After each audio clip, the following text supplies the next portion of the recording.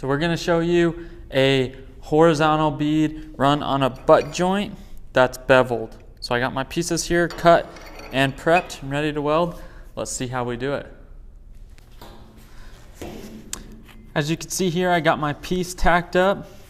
You can see the bevel there. So what I'm going to do, strike my arc, and on this one I'm just going to do circular motions or a cursive E all the way across it.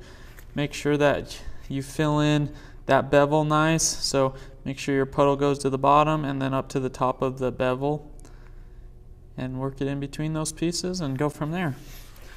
So let's strike an arc and get started.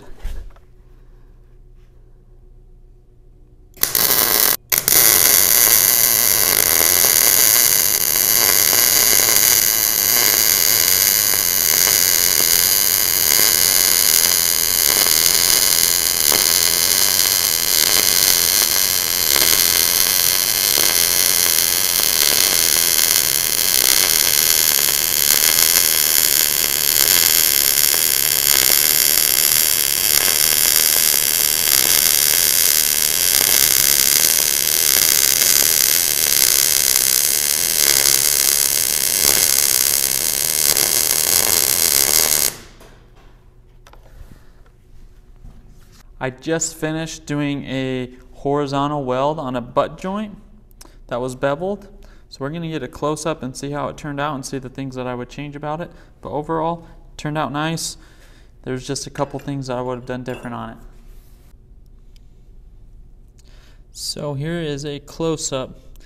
You could see overall my bead formation was pretty consistent until I got to right here. I was doing a cursive E motion, and I just went down a little too far. But overall, got good penetration. You could see the discoloration here. The only thing I would have done was make that circle a little bit tighter right here so I didn't have that bubble there. But overall, the formation turned out nice. And that's a horizontal butt joint weld that was beveled.